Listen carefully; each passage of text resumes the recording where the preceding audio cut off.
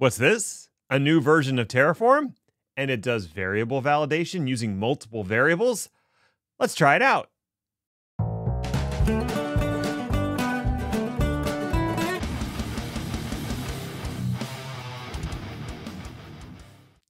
What's up, everybody? It's Ned Bellavance, nedinthecloud.com. This is meant to be a quick one. I know I say that all the time, and then the video ends up being like 30 minutes or something, but this time I mean it. Terraform 1.9 dropped on June 26th, and it has an improvement that I'm pretty pumped about. Let's explore it. The new feature in Terraform 1.9 has to do with variable validation, so we have to talk about that a little bit first. The variable block type includes the option to specify one or more validation blocks inside.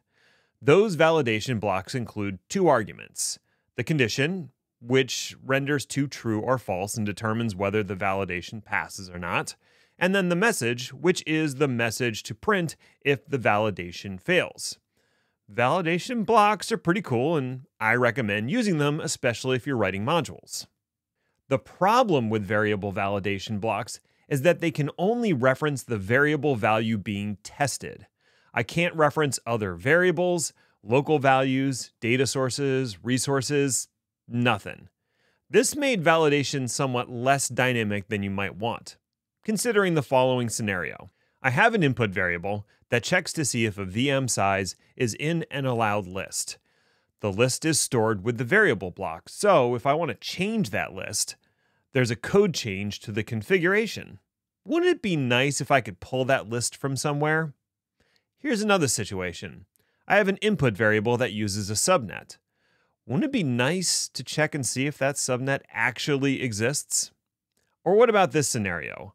I want to accept two different regions as input variables, and I want to make sure that they aren't equivalent to each other because they're supposed to be two separate regions. In all of these scenarios, I have to use static values, and with the last one, I would have to combine them into the same variable to do the check, or I would have to do some sort of pre or post validation check inside of a resource or a data source. The good news is, with the release of Terraform 1.9, the validation block can refer to any other object in the same module. The only restriction is that Terraform needs to know the value during the plan, since that's when the validation blocks are checked. So you can't refer to a resource attribute that is only known after an apply. Data sources are loaded during plan, so those should be safe. Let's give it a try. So here's a configuration that has two input variables. The first is location, and that would be my first or primary location for deployment. The second is called partner location, and I probably don't want it to be the same as my primary location. That would be silly. To check that, I simply add a validation block with the condition that the partner location is not equal to the primary location. If it is, I'll get back an error message. To test it, I have a terraform.tf vars file that has East US for the location and West US for the partner location. If I run a Terraform plan, once it finishes the process, everything comes back green.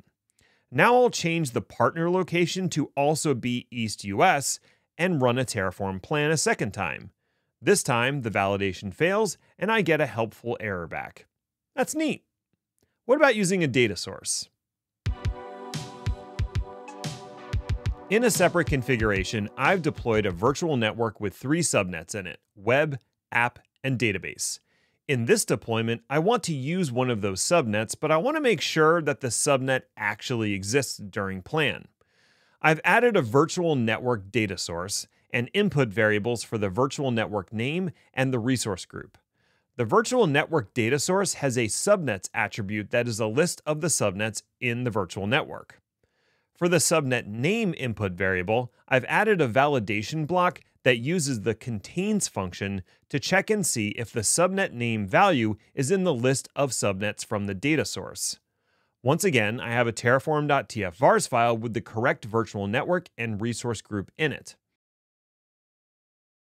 At the command line, I'll run terraform plan-var subnet name equals web.